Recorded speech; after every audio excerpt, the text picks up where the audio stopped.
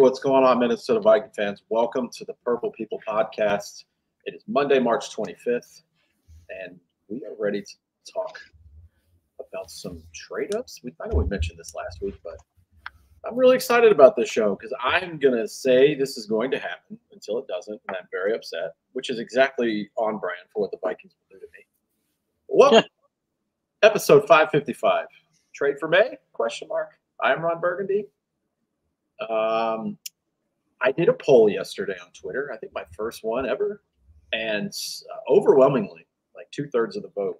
In this scenario, I said, would you rather, and you have three options, trade up to number 3 for Drake Maye, the quarterback from North Carolina, trade up to number 4 for Michigan quarterback J.J. McCarthy, or stay put at 11 and 23. And to my surprise, Drake Maye was the overwhelming first choice. The second choice, shockingly enough, was stay put at 11 and 23. Not a lot of love for J.J. McCarthy. I don't know if it's at I like J.J. McCarthy. I don't like him at number 4. I feel like that's just an opinion a lot of other people share. 4 seems maybe too high, but he's gonna go early in this draft, I feel like. Well, what do you think of Washington saying that they're taking a good close look at him for number 2? I please take it. And here's my theory on that. And we're just going to jump right in because I'm sure we'll bounce around like we always do on this show. I put on Twitter, one of the guys, I don't remember the name. I'm sorry I didn't give you the shout out. But what's Twitter? Is that a thing? Yeah, Twitter. Never going to call it anything else. It's Twitter. The guy said, hey, number 3 is not possible. I said, 3 is absolutely possible. Here's an article that says it's possible from Gerard Mayo himself, the new coach of the New England Patriots. New England sits at 3. We've talked about this ad nauseum on the show. There's only a month left, so we'll talk about it a little more. Number 1, Caleb Williams to the Bears. Number 2, that's pretty much when the draft begins. Are the Commanders going to take Jaden Daniels? Yeah, it's interesting that like recently, number 2, 3, and 4 have all said they're open to trades. So it's interesting. I think that's a smart, available. very, very not sexy answer. Hey, we'll listen to offers. Oh yeah, and and they'll say out loud, "Hey, you're going to have to impress us," which makes sense. You're going to have to overpay in this point in time, and just at this part of the NFL in 2024, people are going to give up probably a little more than they should based on that points board and draft value. However you calculate it, we calculate it probably all a little different, but there's a basic neighborhood. It's got to be tempting though when you look at 2 first-rounders this year and a first-rounder next year. That's got to be tempting. Mm-hmm. And I think the good thing for the Vikings is that trade with the Texans, having 2 firsts this year alone, you don't have to wait on it. Because let's say, and I'm just going to throw a hypothetical out here. Let's say who's a team that needs what? Carolina calls us and they say, hey, we are terrible at wide receiver. We want Justin Jefferson. We will give you our next 3 first-round picks, but we don't have one this year. Now you say, oh, man, 3 firsts, so you pretty much get to double up for 3 years. That's great. But you don't get anything now. Now reverse that. You get 2 this year and possibly 1 next year. I think that's a lot more appealing. I love the trade with the Texans. Even if they were, and I don't think they're going to do this, if they stay put, I'm gonna throw out a wild take here. And you guys tell us in the comments. If the Vikings end up staying put, I think there's a solid possibility. Now, I don't know percentage-wise if it's above 50%, but I'd say it's close to the 30 to 40% range. J.J. McCarthy's still there around 10 or 11? Absolutely not. And then we could go and get a corner at 23. That would make me happy. I agree with Adam. I don't think that's going to happen. But if it looks like he may slide in the draft, if you haven't already traded up and he's sitting there at number 8, he's going to get overdrafted so bad this year.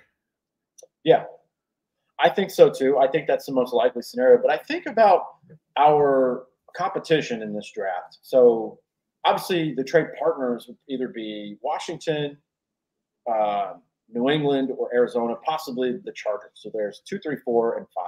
But I could also see Denver or the Giants trying to move up too. Well, here's the thing. Denver, sure. Denver, I totally agree with. Maybe the Raiders too, because they're right behind us in the draft. I get it. You guys have heard me openly hate Daniel Jones on the show. He is overrated and overpaid, and he's not worth it. He's never has been. He never was. But the Giants are still on the hook to pay him, and he's still going to be on the roster this year. Are we really at that point in the NFL where it's just like everyone's just going to start eating money like they did for Russell Wilson? Because at least with Russell Wilson, you can say he's a former Super Bowl winner. And let me go back to the Russell Wilson. Well, why couldn't you draft a quarterback and let Daniel Jones play this year out with a quarterback on your roster, a young quarterback take over? Because they don't have any weapons. They have no. They lost Saquon Barkley, which was their best offensive player, and they don't have a wide receiver of merit on that team. Like even if they got someone as like a Hollywood Brown or a DJ Chark, a name you've at least heard out in the ether. They got Darren Wallaby. I mean, that was cool 2 years ago when he was good, I guess. I don't know, man. And that's what I'm looking at, like with New England and the Giants. I would say our biggest competition here to get to either one of those picks at 2 or 3. Because the Giants, if they want to trade up, you don't have to give up as much as the Vikings do. But my God, both of those rosters are god awful. And I'm not saying that defensively. I think that based on their identity is going to be great. I would love to see the Giants trade up and take one of the top receivers this year. I could also see Denver being in the market for a star pass catcher, because there are some pass catchers in this draft right here that could be franchise altering. Absolutely. And I'm only throwing this quarterback stuff out because we've never seen this as Vikings fans. I watched the Wobcats today. There's a name you haven't heard of in a while. I watched that to listen. Yeah, it came up as yeah, he's doing it independently now, but he's got another co-host on the show, and they're talking about first thing in that show was, hey, this hasn't happened before inside the top 10. And, this is an exciting time to be a Vikings fan, assuming that it goes well and we nail it. This will be a great year to reflect on. But I'm just reading the tea leaves as a fan, and I'd be ignorant if I didn't show you this North Carolina tattoo here. Of course, I love Drake. I do have to ask you, though, Smith, how much of a surprise would it be for you if the Chargers decided to move up and grab J.J. McCarthy? I don't know how and why they would do that when they just they got the coaching staff for it now. Sure, but you have to eat even more dead money than Denver would for Russell Wilson and that's the thing. Are you just going to sit him there and then basically that tells Justin Herbert we don't want you anymore, which I don't believe that at all. So you would cause a ruckus there in the quarterback room. Harbaugh's going to do what Harbaugh wants to do. I just don't see a whole lot around that. I think Harbaugh goes to that GM and says, I want McCarthy. I think that GM's going to fold because Denver does not have a great track history of making very good decisions. I will tell you this, Adam. In any other year, I would agree with you, but with how much money he's on the hook for, and with you don't think they could trade him and shed that contract? They have to eat at least a year of it, which is a ton. There's a shit ton of money up against them for that. Now, to your point, if you take a rookie, sure. I just don't think that's the way they go. I think, and here's the thing, this is what we're all doing, and I say this on at Kyle's level. We're just TV NFL watchers. We're not scouts. We're not GMs, all that fun stuff. But it's about the projection. At least with Justin Herbert, we can see okay, he won an offensive rookie or won rookie of the year, whatever. He's thrown a ton of touchdowns. Okay, we can kind of see where he's at, where he's going. With J.J. McCarthy, that's the biggest thing going against him in this draft, which I like most every trait about it. But it's just there's not a lot, as much footage, I would say. He played a lot of games, but there's not a lot of footage on the kid, and that's what I worry about. And to your point about Harbaugh being unpredictable, Marvin Harrison Jr. could be sitting there at number 5, and I could see maybe the Cardinals just say, "Hey, look, we want Malik Neighbors." That's the name I keep hearing that might go 1 with Marvin Harrison Jr. It would be a total Jim Harbaugh thing to be like, "We're taking Brock Bowers. I want the tight end. I want a big pass catching tight end, and that's how I'm running it." And maybe that's how he does. That's an interesting point that I'm glad that you brought up just now, because everyone has spent so much time trying to figure out where all the quarterbacks are going to go, because obviously it's a really deep quarterback class. Dude, you're right. There's going to be someone in the top 5 or top 6 that's going to do something insane like that and completely throw a monkey wrench into everyone's mock drafts. And it could very well be, like you said, Washington sitting there at number 2 going, you know what? JJ McCarthy, he's our guy at number 2. We, like you said, you talk about dumpster fire, terrible organizations who consistently make bad moves. Washington is near the top of that list.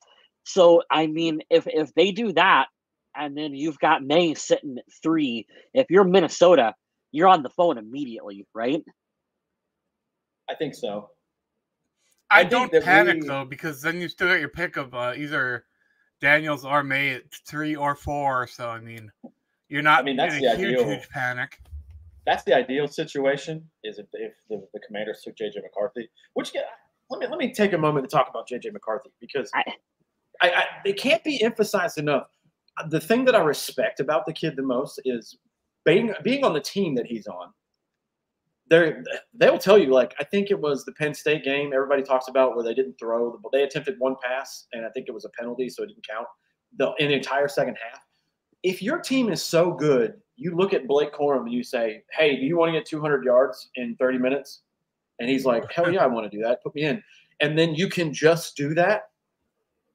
Think about the Vikings a couple of years ago, one of those shit, awful, mediocre seasons we had. I think it was 2020 where we went to – when Alexander Madison had 200 yards? I was going to go with the game where Dalvin Cook had 4 rushing touchdowns against the Packers, and we had no business beating them that year. I think that was a year that they actually went to the NFC Championship or wherever. They had no business beating that team. But when you have a hole that you can expose, like, hey, I found the chink in the armor. It's glaringly obvious, so we're going to attack this, and then that's the game plan. What I respect about J.J. McCarthy is there could be a span of 12 minutes where he hasn't thrown a pass, and they're like, it's 3rd and 7, you better go convert. And he converts. So it depends on the scenario. If the scenario is, hey, we have prime Adrian Peterson on our team, we're going to feed him the ball, and that's our game plan. There's absolutely nothing wrong with that. But if it's the other side of the coin, is Christian Ponder is so terrible, we have no choice but to feed the ball to Adrian Peterson, then you've got a problem. So where do you land with JJ? Is he, hey, the team around him was so good, we didn't really need to ask him to do all of these different things on the field because we were going to win either way? Or is it we were hiding him because he was deficient in X, Y, and Z. Therefore, we couldn't rely on him to run a real offense. Project it forward, Smith. What is it? I don't know. If I knew, I would be an NFL scout. Hey, ask him Harbaugh. He'll tell you to, like he did today or yesterday. And I've heard that he did amazing things in practice. That it was just essentially, we don't need you to do these in the game because that's just not the style of offense we're winning. And also that's the difference between wanting a player to put up fantasy football stats and a professional coach being like, no, we're just going to go win a football game. And sometimes that means, right? That's a good point. Well, here's the other part. I do worry with the increased workload for J.J. McCarthy, though, especially moving up to the NFL level. I mean, I don't think he's really had that kind of responsibility. And now that he's going to have that responsibility sometimes, I mean, can he sling it 35 times a game if he has to? Yeah, because it's the NFL. There's 100% going to be a game where you can't run the football, and it's going to be a shootout, and you need to throw the ball, like you said, 35 times. Like, can you hold up? Can you do that, or will you fold under pressure?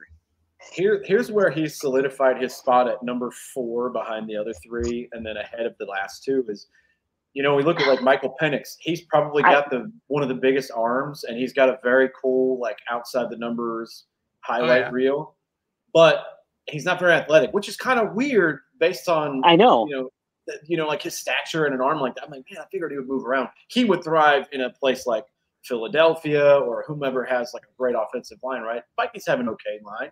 But the problem is for Penix, not for McCarthy, and to the aid of McCarthy is I've watched him scramble, and he's sneaky athletic. And I hate saying that because a lot of people use that phrase, but man, I see a play breakdown or he recognizes pressure's coming. He's like, oh shit, I've got to break to the right. Cool, he can do that. I don't necessarily want him throwing across his body or throwing on the run, but that's kind of you kind of have to improvise in today's game. And he at least has that going for him. But like I said earlier, to not throw the ball for 10, 12, 15 minutes and then be asked to go out when you haven't had rhythm and you're not really on a pace or anything like that and say, hey, I need you to throw a dart here and convert so we can close the game. He does that 9 times out of 10, and I respect it. But I think the overlying, shadow and the cloud over this team is, do you want him at 4 or do you really want Drake Maye at 3? Assuming that happens. Because what if Washington takes him? What's really important in this draft is you really have to trust your scouting department on. Okay, so we know that there's like a top 3 or 4 class of quarterbacks, and you've got them all probably pretty close together on your draft board. How much of a drop-off is there between that first group and that second group? And how willing are you to say, look, if I'm moving up to grab who we think is the last guy out of the top group, is it worth it, what we're giving up in draft capital, or do you stay put and say we're going to draft the top 1 or 2 guys from like that second tier, that Michael Penix tier? Like how much of a difference do you think there is between McCarthy and Penix? It's kind of wild because the drop off at other positions in this draft is so much bigger. I mean, you can look and there's the 3 wide receivers out there that everyone knows are going to be taken early. There's 2 offensive tackles that are going to be early. There's 1 tight end that kind of stands alone. And there's like maybe 3 pass rushers that are going to be big. So, I mean, the drop-off after these players is pretty evident. Quarterback, it gets blurry. It's hard to know where that line is. I think the interesting thing, looking at the other teams, Caleb Williams is all but, penciled in as 1. So the draft really starts at 2 in Washington. Washington got rid of Sam Howell. And I think that's one of the guys, let's say he was a Viking, I would say build the team you've built so far and see what you have with him, because I've watched the kid. He can sling the ball. He can throw the ball 35 times a game. To your question earlier, whoever asked, hey, can J.J. McCarthy do it? I watch Sam Howell do it every week fighting for his freaking life. And, that team's not necessarily great. So, good for him. He's getting a second chance in Seattle and all these things. But it starts there. What if the Commanders take Drake Maye at 2? Are the Vikings okay with taking Jaden Daniels? Those are 2 different styles of quarterback. I think they're both great. I think their ceilings are high. I think they're athletic. One is a bit of a runner, one is not. That's the one question they have to ask if you're going to go up to 3. And like I alluded to earlier, you can go to NBC Sports right now. This article was published 6 hours ago. Gerard Mayo is the coach of the Patriots. He says, hey, we are absolutely open for business at 3. Obviously, we need a quarterback, but we have other needs. And if somebody presents, a bag to us, as he said, of a couple first-rounders, yeah, we're going to listen. So are the Vikings okay with getting Daniels if Maye goes second? What's their backup plan? Are they just in love enough with J.J. McCarthy where they're like, we're calling Arizona and that's it because we don't think anybody else will take him? See, I think that's the best scenario. When you're talking, I mean, if 1, 2, and 3 go as expected and Minnesota can't trade up and all 3 of those top quarterbacks are gone, I don't see the value in trading up anymore. And then Minnesota kind of gets stuck with their picks until like maybe 8 or 9 when they can find more value in a trade up. So I don't know. Underrated comment. Secret agent, man. I like that. Yeah, that would suck. That would suck a lot. And we also still have to wonder. I don't think the Broncos are in play because they've given up that to get Russell, and I think it's just finally almost over, even though the cap is going to be the issue this year for them and eating all the money, which they've elected to do. You still have to worry about maybe Las Vegas coming up. They're certainly getting better, so maybe they think they're a quarterback away from competing. I don't know, man. The Titans are still a wild card to me. I know they like Levis, but I don't know how committed they are. Yeah, that's true. And hey, that's one of the things I applaud that franchise for. They swung on it a year after they went it for Malik Willis. People were talking about him 2 years ago, be like, he's going to go first round. No, he's not. People weren't. There was no tape on saying that kid was going to go in the first round. And then what happens? Will Levis and his mayonnaise coffee slips to the second. They take a flyer on him. They could absolutely take a quarterback again. I don't think they will, but maybe there's the risk of that. This year's draft is so interesting because it's really deep at the beginning with quarterbacks. And this is also the year that there's a lot of teams looking for quarterbacks. It makes it really kind of a cluster on that top half. Yeah, that top half of the draft, that those top 5 picks on how it's going to shake out, because someone is going to overpay for a draft bust. And someone's going to end up missing out and playing a quarterback that they had no intention of playing. Yeah. And it might be Sam Darnold. Who knows? Well, let's talk about this because I have it up here. And I just want to go over a little bit of what happened with the offseason because I thought some interesting acquisitions happened within the league. And I don't think it completely changes. Is it just my mindset, or is the NFL's players switching places, whether it's trades or free agency or whatever? Is that absolutely bonkers this year? Oh, it's insane, Adam. This is the most movement I can remember seeing in a long time in free agency. And it's been over a prolonged period of time, too. We've had, the first day of free agency is wild, and all these big names move everywhere, and then it immediately dies off until, after the draft.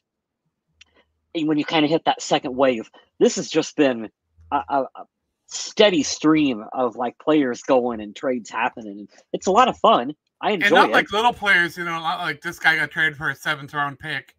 We got players that were Pro Bowl players making $20 million a year getting traded maybe a week after free agency starts. It's like, what the heck? Mike, I think with your comment up here, trade with the Commanders, we were talking about that. I think it's possible. I think they're listening. I've quoted this twice already in the show today. New England is definitely open to listening. This is reported and out on NBC Sports. Gerard Mayo himself said this, but I think the trade with the Commanders, you're going to have to give up a ton. That would be great. That would assure that you get the quarterback that you want in this draft. I do have a question for you, though, Wes. If the Vikings do trade up with the Commanders to 2, who would you take? Who would I take at number 2? Yeah. For the Vikings? Yep. Marvin Harrison Jr. No, I'm kidding. I want chaos. Put him on the field with Justin Jefferson. Because I actually don't know if you have a major preference between Maye and Daniels. To be honest, no, I don't. I'd probably go for Drake Maye, mostly because I've heard Smith has sold me more on him. I think that would be where I would go. So my question would be for you guys I've been thinking about this too. What style of quarterback do you really think Kevin O'Connell wants? Because I think that he is going to lean more towards the mobile style quarterback, like the Russell Wilson type. That you've got a strong arm and you can make all your down the field throws. But I think he's going to want someone with the ability to make plays with his legs as well.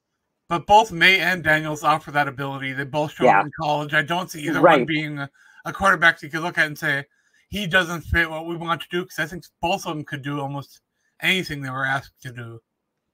Right. And I bring that up because I think, the only reason that he kept who was the backup's name that we just had? Nick Mullins. I think the only reason that Nick Mullins was really brought in was because he fit the style of Kirk Cousins. He could run the Kirk Cousins offense without changing it a whole bunch. And without having Kirk, it's going to be interesting to see kind of where the offense morphs. And I think you're going to see more maybe designed quarterback runs and rollouts and things like that. I think they want someone confident in themselves. Confidence is key. Confidence means you'll sling it wherever it needs to go. Accuracy's always got to be the top priority. I think for any coach, you have to have a guy that's not throwing the ball to the other team. These two guys offer athleticism. Obviously, Jaden Daniels is quicker. I feel like he will get beat up a lot quicker and faster in the NFL. He's like a straight up standing up runner, and he'll get leveled and be out for a few games running like that. He's got to learn how to slide. Drake Maye, the footwork, they said needs a lot of work, but I've seen him have the Russell Wilson throws of the Seattle era where it's like, well, Tyler Lockett's open. There's a fucking 60-yard touchdown. I've seen him make that play more than once. He tries to make that play a little more often than he probably should. But I like the size of him the most. That's the first thing that sells me is like, okay, we're not drafting Bryce Young, who looks like a middle schooler on the NFL field. Right? This is a 6'4", 225-pound guy. That's the first thing I look at. Is like, you can't. And teach Jaden size. Daniels is a little bit more of a slight frame. Yeah, he's tall, and I don't mind. The height is the first thing that sells me on any quarterback as far as physical attributes.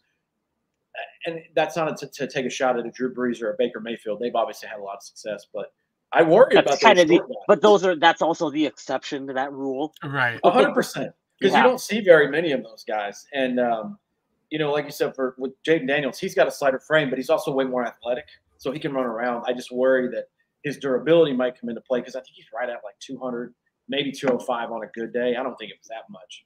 So I hope let's talk about the ripple effect of drafting a quarterback, too, because you mentioned Nick Mullins, and we still have Jaron Hall on the roster. Do the Vikings cut Mullins and keep Hall for potential since they have a veteran in Darnold, or do they try to slide Hall onto the practice squad, or what do you think happens here? I don't think Mullins is around. You probably keep him through training camp, and I hate to say it like this, but maybe you hope another team gets quarterback needy because of injury. Could you flip Mullins for like a 7th-round pick if some team is desperate? I mean, probably not. But I mean, I there hasn't been a lot of talk of what happens to the quarterbacks at the bottom of the depth chart at the moment. That's a good question, Adam. And my first knee-jerk reaction was, no, get rid of Hall. He's the worst one out of the bunch. But Nick Mullins is going to want to be a backup. But you know what Nick Mullins is never going to be any more than Nick Mullins. And Hall did flash a little bit in that first game before he got injured. And you did just essentially draft Hall. I think you've got to give him a little bit more the benefit of the doubt to say we're going to try to continue to shape and mold you. Mullins putting up those big yard games when he was in there, even though he had some turnovers. I mean, yeah, they're two very different players. Well, this is the thing, though. To get to what Kyle was saying was, hey, we just got him a year ago. I think that's what will happen because of Mullins and his ability to have a 400-yard game.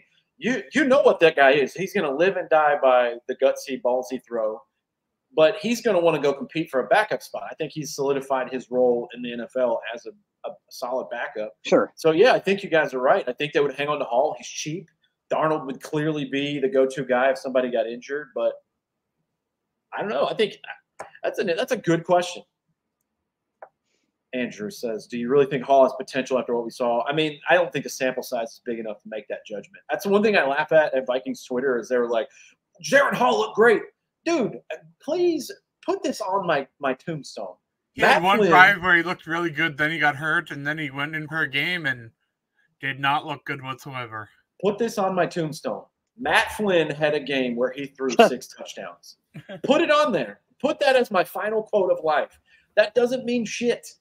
Give me a whole – and I agree with Jared Goff on this. I don't remember what show he said it on. I think it was Rich Eisen. They asked him straight up, how many years do you think a quarterback should be afforded before you can make a decision on him? He said 3. We had him for 1 season, and he played, what, 3 quarters the whole year? It's not enough. It's just not enough yet. And I root for anybody in a Vikings uniform.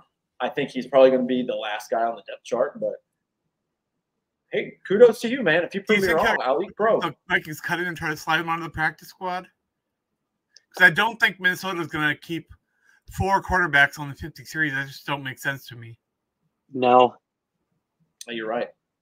I think it's here or Mullins. I mean, I don't even know. I don't even know if they keep 3 on the active roster, Adam. Yeah, this whole situation for those guys, they've got to be kind of biting their nails a little bit. You have to go with the rookie that you're going to draft, Sam Darnold. They're guaranteed. Darnold, for sure. Those are your 2 guarantees. And then you can put Hall on the practice squad. I don't think there's any team out there. You don't think a team will sign him after he's cut? No one's coveting. No one's going to covet him. I think they would for insurance, not because they covet him, like you said. For insurance, possibly. I don't think he showed anything to be like, we got to scoop this guy up. Yeah. Now, I don't know. I think you can sneak him out when I don't know how many teams did Joe Webb play for after he left Minnesota. know he was in Carolina for at least a year. Yeah, but Joe Webb, okay, to Joe Webb's credit, he had that weird, sneaky athleticism where you could understand why every offensive coordinator would be like, if I could just unlock this guy's potential. Kyle, do you know what we've heard, Adam? You know what we've heard when did Lamar Jackson come into the draft? 2018, I believe. Yeah, that sounds about right. You know how they always say he's a running back playing quarterback? Yeah. Bullshit. He's won 2 MVPs. I've seen him throw the ball everywhere. You know who was a running back playing quarterback? Joe Webb. Joe Webb was a running back throwing the ball. 100%. Now I'll give you this. I'm not even sure you would classify him as a running back. Well, he was. And I like Joe Webb.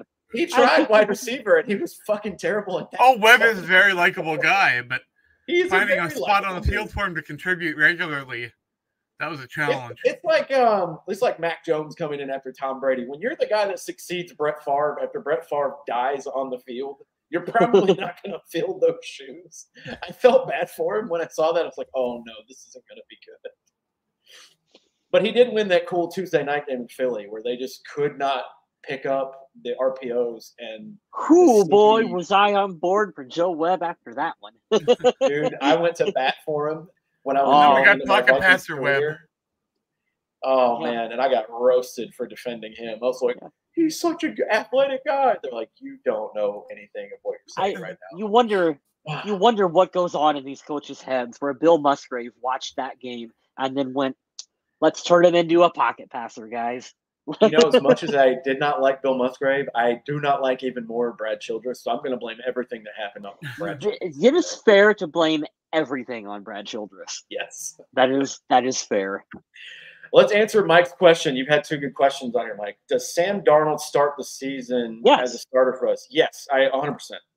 I believe so. Barring an injury, I think this is the way. And I don't care if they take Jaden Daniels, Drake May, J.J. McCarthy, whomever. I think with his time to sit and repolish himself in San Francisco, he's got more experience. He's shown a couple stretches of 2 or 3 games in Carolina where he's like, okay, he looks competent.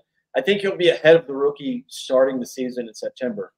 After that, come, I don't know, Halloween, we'll see where the team's at. We'll see what the state of the team is, how pissed off the fans are. Because right now, fun fact came out today, projected win totals before the draft. I think it was NFL on CBS. The Vikings are at the lowest. They're on the last page at like 6.5. 6.5, yeah. It's I don't believe bad.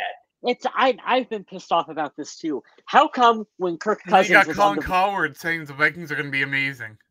Yeah. Well, I agree with Colin. But how come when Kirk was on the team, it was like, oh shit, the Vikings are going to suck because Kirk Cousins is their quarterback. Yes. And then he goes to Atlanta. He goes to fucking Atlanta, and they're like, oh, Kirk Cousins. Oh, now the Falcons are a Super Bowl contender because they signed Kirk. Can I make an educated comment about this? Because I want to piggyback on that, Kyle. You get a competent quarterback. He's better than Desmond Ridder and Taylor Heineke, whomever. That's fine.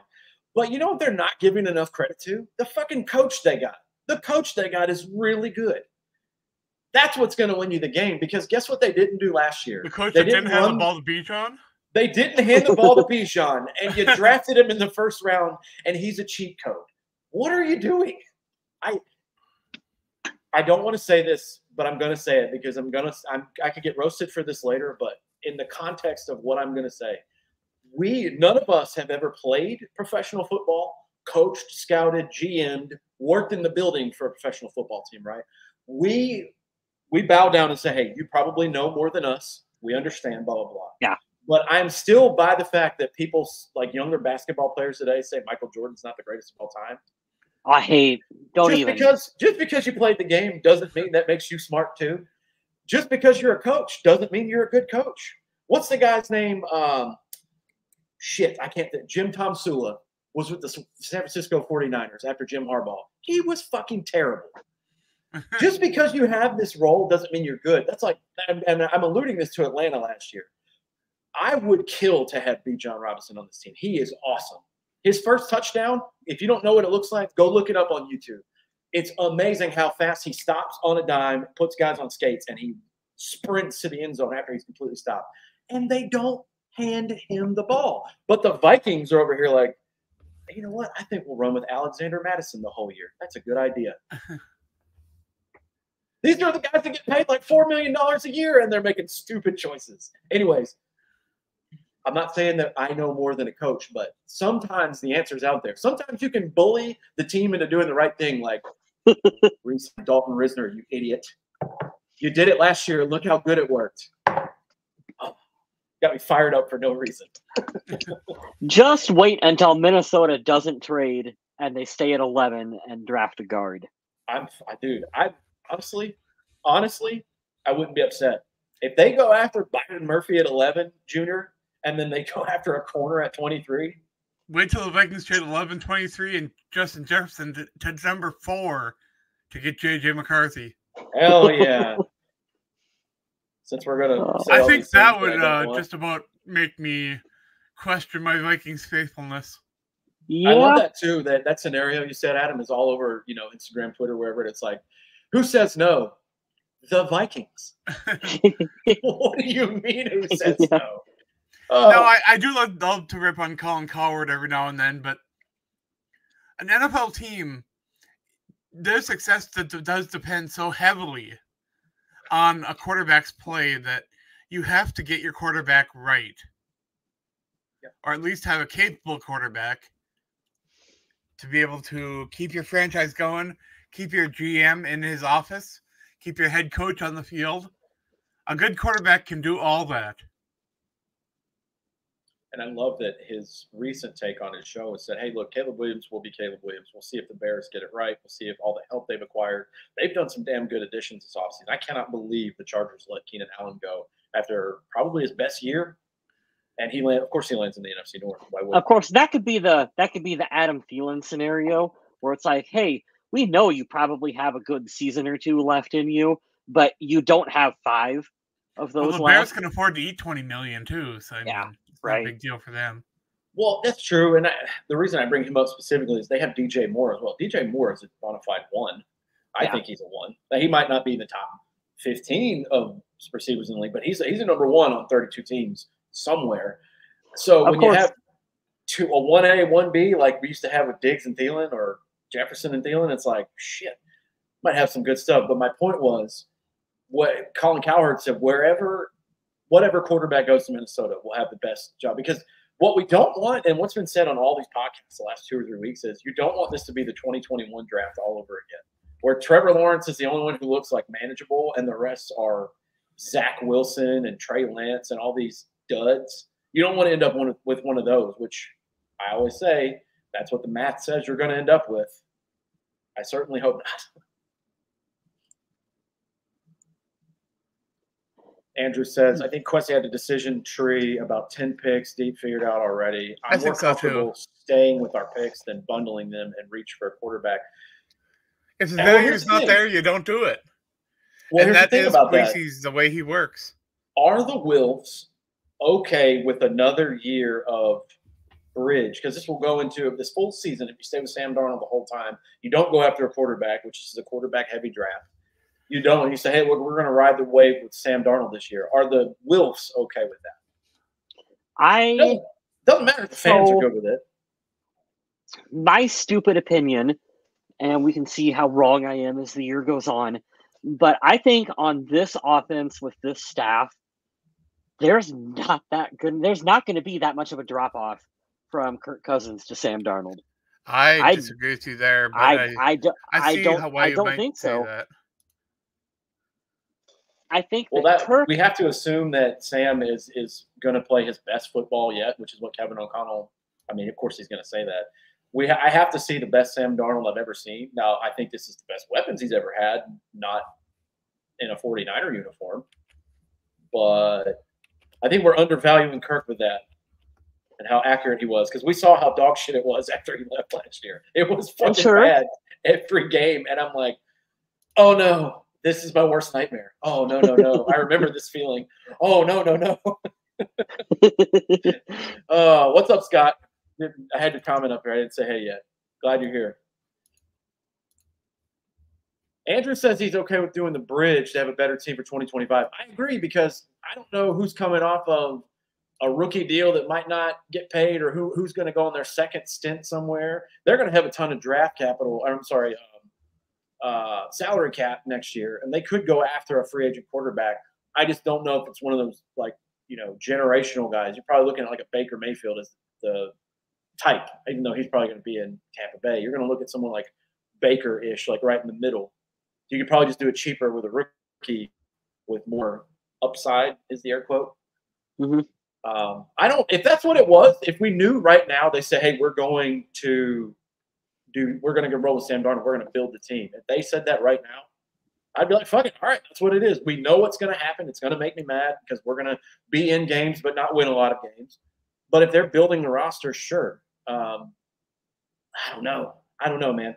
Whose quarterback is out of Oregon? Bo Nix. Now, the cool thing about Bo Nix is he's played a ton of football. He was an Auburn Tiger, I believe. Tiger is their name.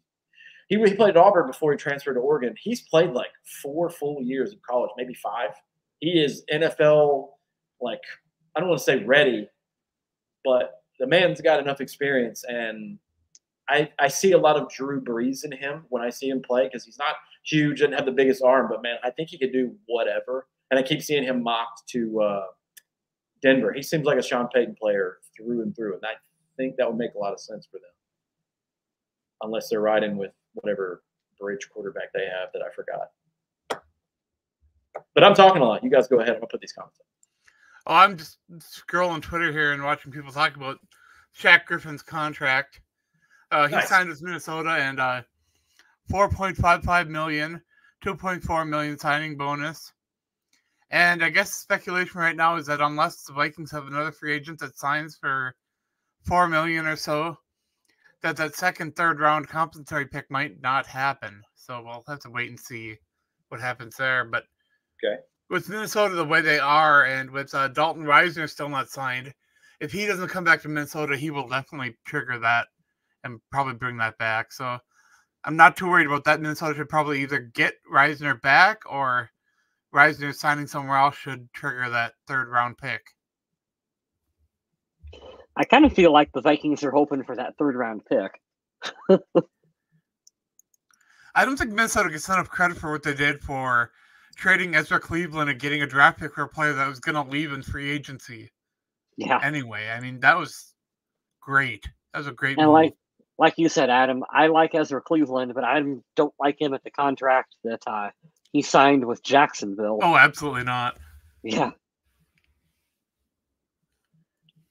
I'm trying to look and see. So yeah, that's what I was interested with all the picks and stuff. Minnesota does still have needs. I don't care for the kicker they got at the moment because he has no NFL regular season experience. I can't remember who is the kicker. Romo. Oh, yeah. He was the all XFL team last year, so I mean, he must have done pretty well. Potential, you're probably going immediately when the draft is over into the undrafted pool and grabbing yourself a kicker out of those guys, bringing them into at least the question training is, camp, did last right? year's kicker do poorly enough where you just kind of wanted to reset? Was it that bad? Because Greg Joseph didn't miss from within 40. The longer kicks, he struggled a bit more. I think he was 7 for 13 from 40 or beyond. But still, I mean, I think it's a little harsh to do a complete kick reset right at that point. I wanted to get your comments. Welcome back, Fire Breather. We're glad to have you back. Trusting in Kevin O'Connell, Drake Maye, or JJ McCarthy. We were talking about the value. I don't see the value of McCarthy at 4. If he somehow fell to like 8 or 9, you could jump up a few spots. That'd be awesome. If he fell to 11, that would be a miracle. I'd feel a lot better there. I don't think that's going to happen, but you're right. Got the absolute best out of Kirk. I think Kirk had his best season and a half with Kevin O'Connell. The trust was there. It brings up the 8 fourth quarter comebacks. That was a fun year. Seems like forever ago.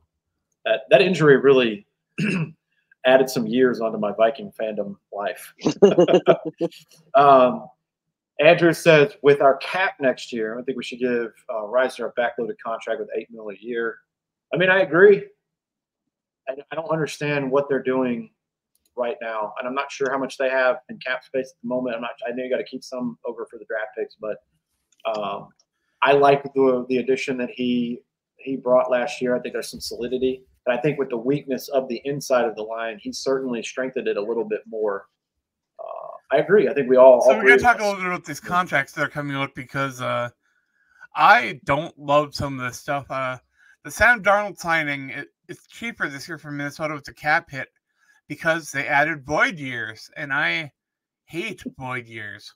Adam and I got in a little bit of an argument on X with a guy that was like, well, if the salary cap steadily increasing, pushing the cap, paying them then actually probably gives it a better value. And in my mind, I'm like, so what you're saying is spend your money now because with inflation, your money's going to be worth less later? It's a good way to look at it. I think we're all different on how we do our opinion of value. What is this person's value? I agree with you. I think the void years you want to avoid at all costs because we've seen what that does to the team. To me, that should be like something you do for a big extension. I can see void years like on with Kirk Cousins, it made sense. With Danielle Hunter, it made sense. With Marcus Davenport, it didn't make sense. Correct. Yeah, I can definitely agree there. It depends on the value. It also depends on the length of what is this person going to get. This is the intricacy of the NFL that's really fascinating to me. I don't know that I would ever be good at it. But God, the business side of it all is wild. When it's fun to watch games and just be like, yeah, touchdown, woo. But once you start picking it apart, it's complicated. 100%. I went on to USA Today. This was published 5 days ago, so maybe a couple of these have changed. But let me give you a list of some free agents that are still available. We are 31 days away from the draft. Broncos safety Justin Simmons. Not sure if he went somewhere. Cornerback Stephon Gilmore from the Cowboys because the Vikings do need some corner help. Here's two intriguing corners that they are a little past their prime, but if they were brought in by Brian Flores to the Vikings right now, I would be very happy. Xavier Howard from the Dolphins and Tre'Davious White from the Bills. Those were some of the best in the game, especially a couple of years ago. Adoree Jackson, the cornerback from the Giants. Cornerback Steven Nelson from the Texans. We've already done enough business with the Texans. Why not add another corner? And then Christian Fulton. I actually wanted the Vikings to draft him a couple years ago. He's with the Tennessee Titans. A couple of big names still out there. Odell Beckham, Micah Hyde, Tyler Boyd. Here's an interesting one. No part of Odell Beckham. I heard it was that Odell got offered by contract by Miami. I don't remember. It was Miami, yeah. Yeah, Mike, I forget his name. The coach of the Dolphins said that they actually offered him a contract. Haven't heard anything on it, but be a flashy little signing down there. He fits in with that city. Here's an interesting one. Number 17, Dolphins interior lineman Connor Williams. He did tear his ACL last December, so he won't be a full go for the beginning of the year. But when healthy, he's a starting caliber interior lineman who can play guard or center. There you go. Some free agents that are still out there that the Vikings could. That would have been a priority, Rick Spielman signing. Give me a guy coming off an ACL injury, give him a fully guaranteed contract. Yes. I know Red the Viking Age recently put out an article about 14 former Minnesota Vikings players who are still available in free agency he could go get. Dalvin Cook. He's on the list. Let's go. There are a lot of running backs on the list. Dalvin Cook, Adrian Pearson, Latavius Murray, Jerick McKinnon, Cordell Patterson, question mark?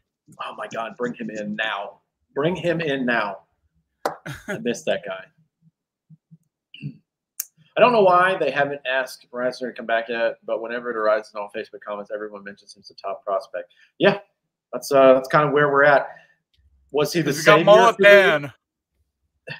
Was he the savior last year? Probably not, but he was good. And we've said it on the show before. We are glad that social media bullied the Vikings into signing him because it actually turned out to be a positive. So he and Soundly are a good fit for this organization too. It just seems right. Yeah. Yeah, he's a fun guy to root for, and then, like you said, the interviews and stuff. he says all the right stuff. He just seems like a nice dude. I would love to see him come back. Was Griffin the only signing that we had since the last show? Yes, the only signing of the Vikings, Shaquille Griffin. He was famously with Seattle with his brother. If you remember, his brother was missing, I think, a hand. They both played together, which right? really cool. Right. Shaquille played, I think, for the Texans and the Panthers after that. Can't remember the other teams, but solid veteran corner signing, helping corner, so I like that. At the moment, he should be penciled in the starter opposite Byron Murphy, which gives Caleb Evans, who started last year, a little bit more depth in the Vikings cornerback room to go with. The rest of the unit is very young, very inexperienced, and they need time to grow and develop. So having a couple of veterans out there to start should be beneficial. I love it. And before we talk about the main news that came out today, I want to just go over this because I had it up for a minute. Let's go over the draft one more time. We'll talk about some, because there's been some signings that have certainly shaped, I wouldn't say in favor of, but certainly leaning towards Minnesota possibly getting what they want here. Pick number 1, Chicago, Caleb Williams, quarterback. They got rid of Justin Fields. They're going to pick him at number 1. That's not really a debate anywhere else. That's what the consensus is. The draft really starts with Washington at 2. Will they take Drake May or Jaden Daniels? They got rid of Sam Howell, so they need a quarterback as well. Number 3, New England absolutely needs a quarterback. They've only signed they have Bailey Zappi and Jacoby Brissett, which is not. Yeah, they also moved on from their quarterback from last year. I mean, these teams at the top are really just getting ready to start over kind of new. Yep, they shipped Mac Jones down to Jacksonville, Florida, where he's from, sort of that area somewhere, and he'll back up Trevor Lawrence, which is wild because they were only like 14 picks apart in the same draft class. By how the tables turned there, but New England, like I said earlier, they're open to trades. Their roster is depleted. They don't have stars anywhere offensively. So yeah, KJ Osborne. KJ Osborne, best of luck to you, brother. That sucks. Arizona has their quarterback. They've paid Kyler Murray. And same with the Chargers at 5. I expect both of these teams to look at pass catchers, although they will have their choice of tackles as well. There's some pretty good offensive linemen. And that's usually about where they start going, 5, 6, wherever. The Giants are a wild card. Daniel Jones sucks, but he's still on the roster. And they can't get out of that contract until next year. And outside of him, what's his name? Tommy DeVito. Yeah. If you want to risk your job and start him again, sure, I guess. Tommy DeVito's fun. It's a fun story. I hate it. I hate his agent very much, and he looks like a doofus, and I don't want to see him on the TV ever again. Number 7, Tennessee. I don't think they're as much of a wild card. They're building. I guess they're going to roll with Will Levis, from what I've heard. They signed Calvin Ridley to get some receiver help. D-Hop is still there, I believe. Obviously, Atlanta at 8. They got Kirk Cousins, so they're not going to be in the market for a quarterback. Unless – no, they're not going to. Number 9 and 10 is the most interesting spots because it's right in front of where Minnesota is, but these guys have added a lot of talent, right? We talk about Chicago. They have their pick. This was their original pick in the draft from last year. They're going to get Caleb Williams. They've signed I forget the running back they signed. Is it Swift? Yeah, DeAndre Swift. They signed DeAndre Swift. He's a good signing at running back. They signed Keenan Allen. So they have Cole Kmet, decent tight end. DJ Moore, great receiver. Keenan Allen, great receiver.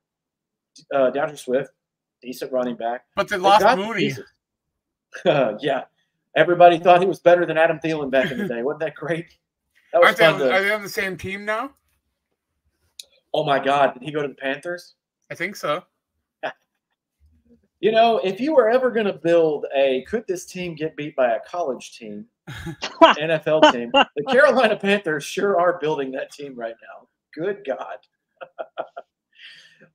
And then right in front of the Vikings at 10 is the Jets. And I bring all these teams up to basically center it around the Jets. I don't know what these teams are going to do. I don't think that they would pull a Green Bay and draft a quarterback.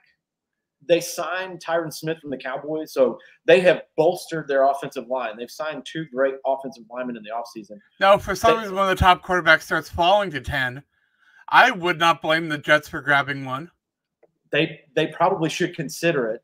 I don't think they want to piss off Aaron Rodgers like the Packers did, but he's got to also understand, like, bro, you're 40 years old with a torn Achilles. Like, we got to plan for the future. But they might have their fair share of tackle and or receiver here or tight end if Bowers falls that far. I think it'd be fun to watch catch passes from Aaron Rodgers. All of these teams outside of the Giants. You trying to take Tyler Conklin's job away?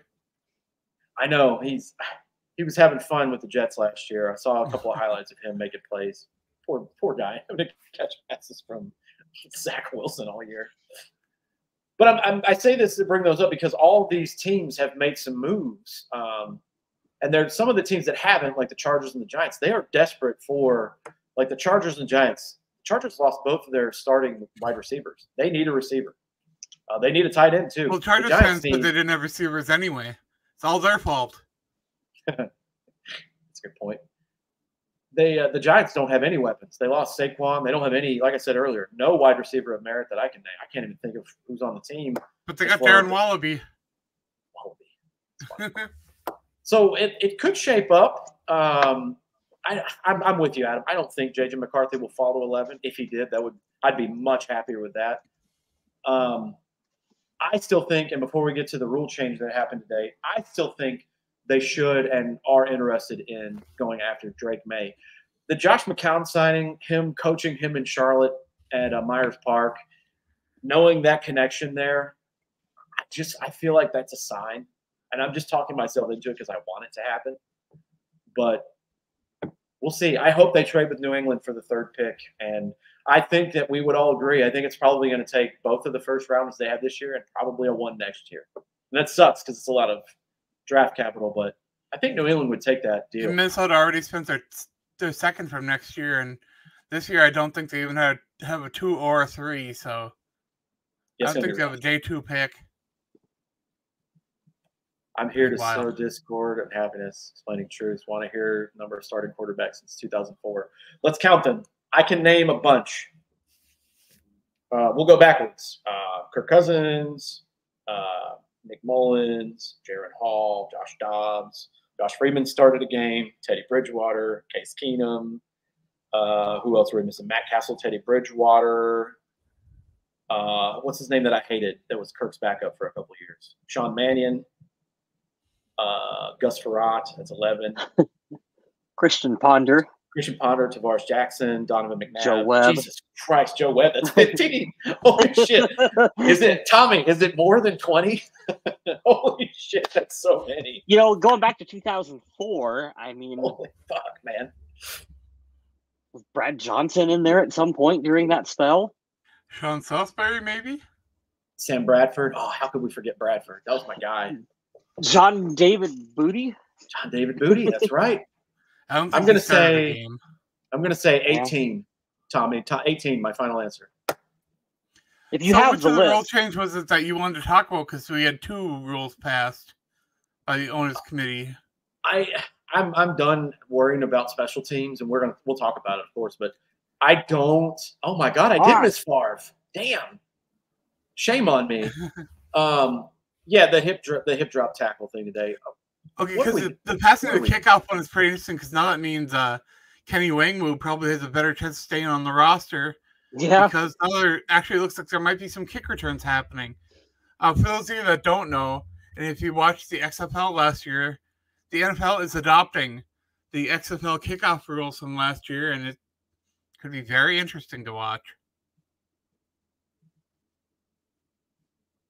Yeah, I don't know now I'm depressed. How many? You posed the question. Do you not have the answer, Tommy? Shame on you if you don't have the answer ready. I didn't go through that list to bring up my trauma of this team. Damn you. Well, now I'm going to see if I can find it. Oh, dude, please look it up. I'll get back to your question in a second. I want to read this one that's on here, Adam. Is Rodgers going to come back? Yeah, he's coming back for sure. It'll be interesting to see who has a better season, Rodgers or Cousins. I will go Cousins. Depends what you mean by coming back. Like, is he coming back to Green Bay? No. He's going to come back and play football for the Jets, but I don't think he'll have a better season, and here's why. Kirk, okay, the Jets running back and Atlanta's running back pretty even. They're pretty set there. They both have a good number one, Garrett Wilson and Drake London. Tight end, I would lean to Atlanta slightly, even though Kyle Pitts is unproven. I'm sure one of those two teams will get a pass catcher. I'm not sure if it'll be tight end for the Jets or a wide receiver. I think Atlanta could go wide receiver. I'll tell you why I think Cousins will have the better season. He's in an easier division. Miami is a playoff team, and that is the Bills' division to lose at this point. And I know I'm not hinging it on like wins and losses, but having to play those teams, twice a year certainly sucks a lot less than when you're playing the shitty Panthers and the very questionable New Orleans Saints. The only people you got to compete with are the Bucks. So I'd say Kirk by an edge there. And he's younger. He's a little bit younger than Rodgers, so maybe he'll heal a little bit better. I'm not sure. Haha, Tommy did not have an answer for you. Well, I have the answer in front of me right now. Are you prepared? Are you guys mentally prepared? 20. I'll say 20. Let's just go through. You count. I'm just gonna give you a list. Okay. From 2004 to 2023. This is every starting quarterback for the Minnesota Vikings. Okay. Dante Culpepper, Brad Johnson, Tavares Jackson, Kelly Holcomb, Brooks Bollinger, Gus Farrat, Brett Favre, Joe Webb, Christian Ponder, Donovan McNabb, Matt Castle, Josh Freeman, Teddy Bridgewater, Sam Bradford, Sean Hill, Case Keenum, Kirk Cousins, Sean Mannion, Josh Dobbs, Nick Mullins, Jaron Hall. Is that 21 I counted? Jesus, dude. Oh, I forgot about Sean Hill, too. Brooks the only Bollinger. Guys, Brooks Bollinger. Who even remembers that? I forgot about Kelly Holcomb. I haven't thought about that name since I was young. Talk about repressed memories. That brings me back to the age when I first watched football and Kerry Collins was tearing it up for the Carolina Panthers. Oh, yeah. Oh, my God. That's a reference for the show. We can end the show there talking about Kerry Collins. God, look at this stretch. Rich Gannon, Wade Wilson, Sean Salisbury, Jim McMahon. Jim McMahon in 1993. Warren Moon, Brad Johnson, Randall Cunningham, Jeff George, Dante Culpepper. Oh, 90s Vikings quarterbacks. What's crazy, too, about this team? This is just my opportunity to shit on the Bears. We've had our quarterback carousel here. It's been a lot. We've had so many better quarterbacks than the Bears have ever had. they're so fucking bad. And I love that during Kirk's tenure here, the Bears fans would be like, oh, he sucks. He's 500, blah, blah, blah. Like, you realize if he was on your team and he had these stats, he would be the greatest passer your franchise has ever seen. That's wild. It's true. I was there opening day, 2016, Tennessee. I remember watching this game. Eric Kendricks had a pick six.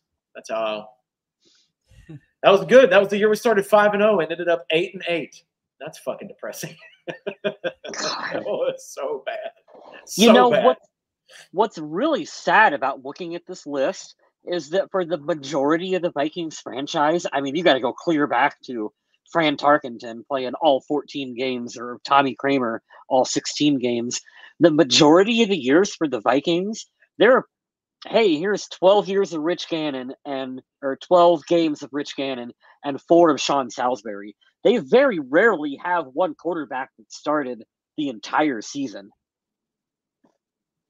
That's why I laugh at the Kirk stuff, man, because he's, say what you want. I love the clip that came out. I want to be in Washington and retire here. I want to retire in Minnesota. I want to retire in Atlanta. You just want the money, bro. It's fine. That's all it is. I understand you want the money. But I'll be damned if he wasn't available. Outside of one game where he had COVID and then he tore his Achilles the last year. I mean, how many games did he start? I was going to say, Kirk started all of 2018, all of 2020, and all of 2022 for the Minnesota Vikings. 2019, Sean Mannion had the one start, and 2021, Sean Mannion also had the start. And then last year, Kirk started 8 games. Yeah, other than the Achilles, he missed the one game because of COVID, right? Yeah. Scott Schwab says, I really hope Justin Jefferson's years aren't wasted like most of Peterson. And they will be. There will be. And I hate it for him. I do. And I think he'll have this first contract with us. I think he will definitely leave and go ring chase and money chase after. But unless they nail the next insert top 5 quarterback that you choose, not named Patrick Mahomes, obviously we would love them to draft the next Patrick Mahomes. Unless we nail it with the quarterback, probably sucks. Yeah, so I know you wanted to touch on the hip drop tackle, but I don't think there's too much I had to say about it. It's dumb. Everybody hates it. That's a player. I said on Twitter today, and I stand by this, and I just want to re-emphasize it. I want everybody that's watching visually on YouTube to look in my eyes. The NFL, I hope you fucking fail. And I'm being dramatic here, but I mean every word that I say. You don't deserve to make the billions that you make when you fuck up the integrity of the game like this. This whole rule change is the thing that makes me the most mad. Even though I'm mad about the integrity of the game being changed, it's about greed and money. All it is about pumping up the offense and making the view go up, and you are structurally fucking up the defensive part of the game by this. It's just like that sack rule of, well, you can't drive your body into him. That's not how fucking physics works, dude. That's not how it works at all. And I understand, well, we don't want a guy's knee to blah, blah. That's football. And you know what's going to happen with this? Because people can't jump up and latch on and pull, you're going to see more ACLs getting shredded. And I don't want that. I'm not saying that I hope that happens at all. But what I hope happens is people get so pissed at these egregious, stupid flags that they stop watching and it hits the NFL in their pockets, because that's the only way they're going to revert back to possibly undoing some of this stupidity. I don't believe for 1 second this is about player safety. This is about pumping up the offense and getting money through viewership. That's all it is. You're pumping this up for greed, and you're ruining a game by doing this. And call me a boomer. I don't It's care. about keeping your star players healthy so you can keep your revenue coming in. That's what I see. Yeah, you're right. I can't get down with that. That's what they'll mask it as. I don't believe that at all. You just want to keep people on the field that pump it up, but that doesn't benefit the defense in any way, shape, or form. How the hell are you supposed to do that? Like, what's the point? I don't think there's been a rule that benefited the defense in a long time. I know, but that's the point. It's like that game you'll play at Dave & Buster's or wherever, where the coins are laying and you drop a coin in, and you just keep pushing until it tips over. At what point are we going to stop doing this? You know, like, you wanted to make the helmet safer and stop doing, the concussion thing, and CTE was a big thing. Okay, cool. Well, we can't do this. We can't drive on the quarterbacks now. I'm not saying that back in the day when early Brett Favre was going on, when he was getting murdered on the field, is okay. But, like, how many times have we seen, like, a light shove from somebody, and that's 15 yards? It's bullshit, man. It's the same way with this. Like, these guys are flying all over the field. If I'm a linebacker or if I'm a safety, I'm just looking at this and laughing, be like, what the fuck do you want me to do? You want me to ask their permission for me to tackle them before I run up to them? The same thing that's going to happen with this rule is what always happens with a new rule. The first 4 or 5 weeks are going to be insane. They're going to overcall it. There's going to be drama all over Twitter. The NFL secretly loves it because it keeps them in the news cycle. And then they're going to tell the referees, okay, stop calling it as much. And then it's going to ease up a little bit, because that's always what happens with these ridiculous rule changes that they do. They'll do it in the preseason too. Like, I saw that the last 2 years. They have the emphasis, like you said. Who knows what'll happen? I don't know if this goes to a more like, make fun of me all you want. I never played football. If this goes to more like a barrel roll style tackle that'll have to be made, I don't know if that's how you. Because when you say hip drop, I think of a guy running up, from behind or beside someone, and then basically doing that motion where your legs slide and you go into like a baseball slide, sort of. Maybe not in the front of you, but to the side. So maybe people will just barrel roll tackle people now. I don't understand.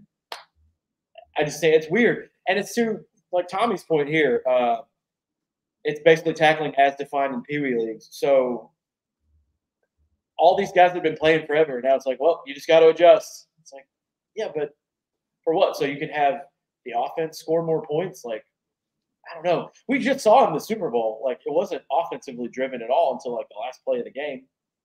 Defense is still a very big part of the game. So, like, I would like to keep that. I'd like it to be fair, I guess is what I should say. I would like it to be fair. But you can see the bias is leaning heavy towards, well, we need to take care of offense. I don't know.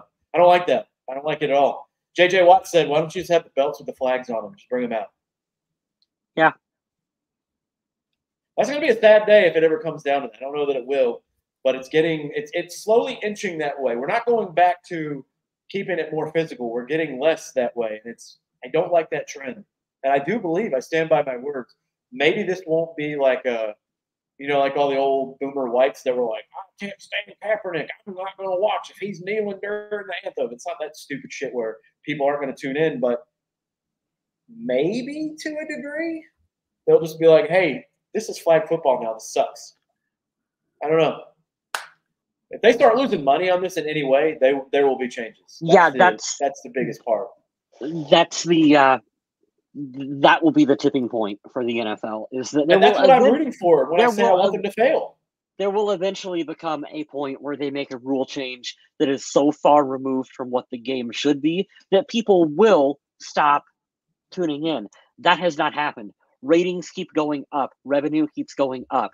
We can be pissed all we want about all the rule changes and the kickoff changes and this, that, or the other thing, but more people are watching the game today than they ever have been. It was wasn't it the most watched Super Bowl ever that we just had? Yeah, I think the variable that I think you're right that it will keep going up. I'm not going to try to say that I think that this will happen. I hope that it does, but I don't think it will. We also, the context that has to be made, I'm not saying that this is some kind of like skew or flaw in the system. This just is what it is. There is way more access to it now than there was before. There's more outlets. There's more devices.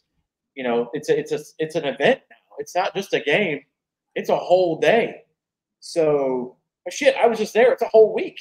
So, yeah, I think the numbers will go up because they turned it into that. But I can't help but sit here and feel like, man, this is purposely made so offense can thrive. Defenses will be less. And, man, if you want to put the tinfoil hat on and say this is a conspiracy to make the offense go up, you have a certain argument I'd have to listen to, even though it's probably not true. Man. The NFL has a magical way of taking routine things and making them into just spectacles. Yep. I don't know how the Super Bowl became as big as it did, and then why doesn't any other sport have such a fanfare that comes with it the way the NFL draft does? Yeah. Right. Well, I love that. I think the thing that's saving the league now, and hopefully they never change it, is the salary cap. You've seen it in baseball for years. The Yankees will just buy all the star players. The NBA, these guys, the bench guys in the NBA make more than Tom Brady made in his whole career.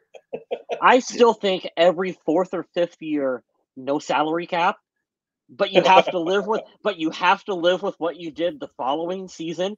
So like you can go all out like one season and then you were just screwed the next year. That NFL teams have to live Big Brother style all year, all season. Kyle is suggesting the NFL purge, and I'm here for it, dude. Dude, 5 years make Big Brother NFL. Jerry Jones kill each other for one season. Jerry Jones would spend so much money in an unsalary cap season. It would be amazing. Everybody would be a Dallas Cowboy. Which is hilarious because they spent absolutely nothing this offseason. It's so funny. And I got Eric Kendricks. That was weird.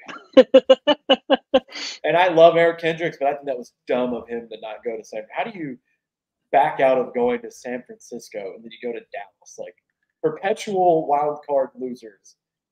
Oh, I mean, good for you. You want to play for Zim again, but and he's gonna have a good role in Dallas. I don't know how much playing time he would have got in San Francisco because he's. It's true, but he'd be closer to getting a ring there. Super Bowl. He'd be closer to getting a ring in San Francisco, but I think Leighton Vander Esch just hung it up after 6 seasons. He'd been injured a lot, so there's a linebacker spot open there. So maybe that's his. But that's all I got for this week. You got anything else you want to talk about? No, 31 days until the NFL draft. Obviously, we'll keep rolling. And oh, absolutely. 31 more days of speculation about what we're going to do at the quarterback position before we finally draft a defensive tackle, and it's Sam Darnold. JJ McCarthy, you are a Viking. I can see it now. I'm mentally preparing for this to happen. That way, if for some reason the quarterback that I want is drafted by Minnesota, I can actually be happy. But yeah, I'm 100% believing that JJ McCarthy is a Viking. Well, Google has changed its algorithms, so now articles from the Viking Age are starting to show up when you search for them on Google or other search engines. So this is a great time if you can go over to the Viking Age and click on some of my articles. I'd appreciate it so greatly. I got some good stuff over there, I think, and should have even more coming out soon. Nice. You can hang out with me on social media at MNVikingZombie, wherever social medias are. X, Blue Sky, Instagram, TikTok at MNVikingZombie, Twitch. I think I said already, but I'm everywhere. So if you see a social media channel, I'm probably there.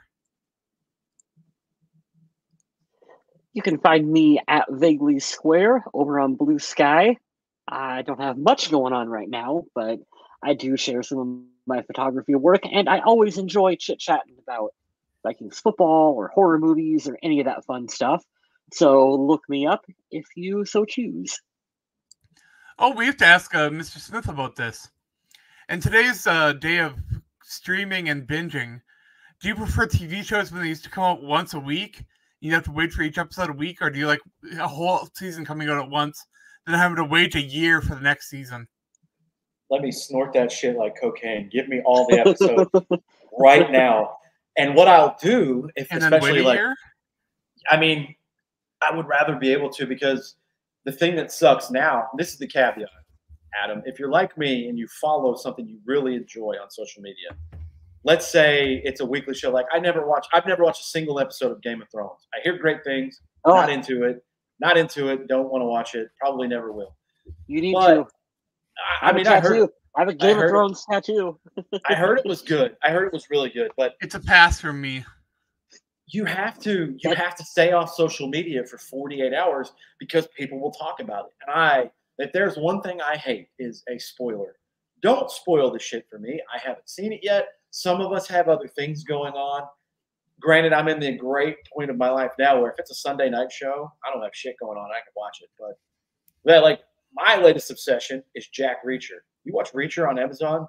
Fucking phenomenal show, right?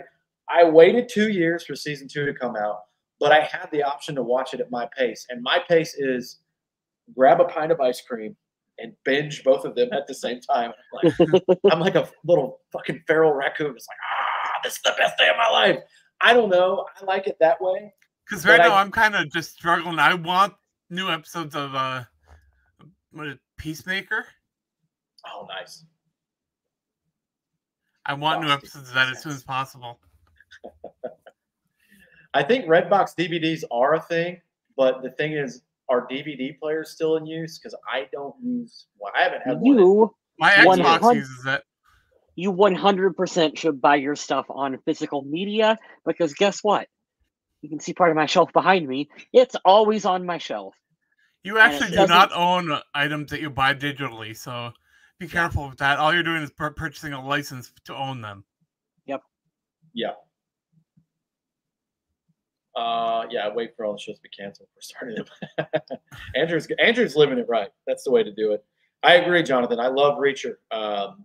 I haven't dove into season 2. I've been rewatching season 1 at the gym, suffering through cardio because I don't want to do it. So I put that on, and then magically 50 minutes passes. But yeah, that's it. Adam's going to lead us out of the show. Thank you all for promoted anything of yours there, Smith. Oh, I don't have anything going on. You guys know where to find me. NC Dog Dude on Twitter or Instagram. I'm on TikTok sometimes. I'll probably watch your video 6 weeks after you send it. Adam can attest to that. Or not at all. Or sometimes not at all. That app is a black hole for me because once I get on it, it's like I blink and an hour has passed, and I'm like, oh no, I did the thing I'm not supposed to do. Oh no. I don't have the notifications turned on the old TikTok. So I got to the point where I send my TikToks. If I think they're really good, I'll send them right to his Facebook Messenger. Yeah. I'll definitely check them there. But I do want to thank everyone who joined us in chat. You guys are the best.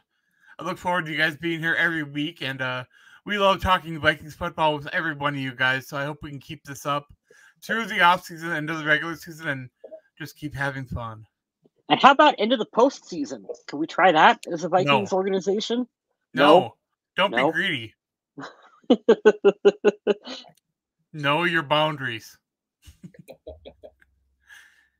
And in the meantime, stay classy, Minnesota.